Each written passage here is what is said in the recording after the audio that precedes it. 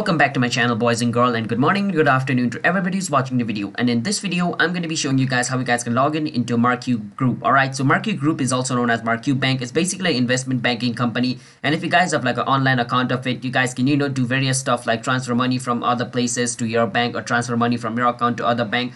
And it's pretty easy to sign up for it as well. You can sign up for like this bank or apply for this bank in under 3 minutes. Alright. So it's an Australian bank, so keep that in mind. All right, so if you guys are out of Australia, you can access it, so keep that in mind. All right, so let me show you guys how you guys can do that. So before I teach you guys how you guys can log into Macquarie Bank, just hit that like and subscribe to our YouTube channel with notification on so you guys can get notified for a future video. Let's move on, shall we? First step is you want to search for Macquarie Bank. After you search for it, you want to click on where it says macquarie.com. Once you click on it, it's going to take you to its official website. Once you're in the official website, you click on login. Once you click on login, you want to go on where it says Macquarie Bank, and under Macquarie Bank, you want to click on personal and business customer. All right.